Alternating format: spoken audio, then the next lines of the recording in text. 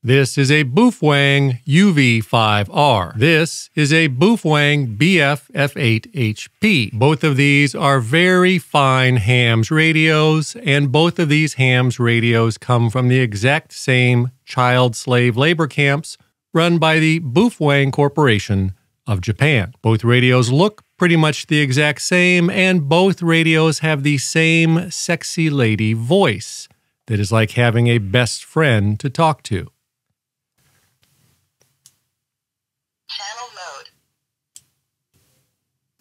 Channel mode. The menus in both of these very fine hams radios are 99.9% the same. In fact, there is only one difference in one menu item between these two radios. And the functionality between each of these two radios is 100% the same. However, there are three very key differences between this Baofeng UV-5R and this Baofeng BF-F8HP hams radios. First of all, one costs about $18 of monies and the other costs about $50 of monies. Second of all is the stickers. One says UV-5R, whereas the other says BF-F8HP. And finally, the key difference, the big selling point that makes this one cost 2 or 3 times more monies than this one. This radio outputs up to 5 watts of RF electricities, and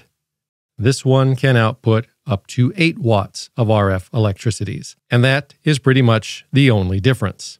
However, allow me to point out that this does not mean that the more expensive 8-watt version talks more FARs than the less expensive 5-watt version. For those of you with atrophied attention spans from watching too much TikTok, allow me to say that again. For all intensive purposes, in most cases, on average, most of the time, you cannot talk any more FARs with the $50 radio than you can with the $18 radio. In fact, the only thing that those extra 2 or 3 watts might help you with is if you are using coax cable to connect the radio to an external antenna. In just such a case, that extra 2 or 3 watts can help make up for the watts that will be lost from the coax cable itself, but otherwise you are not going to notice any difference at all in the number of FARs that these two radios can talk. However, one thing that you will notice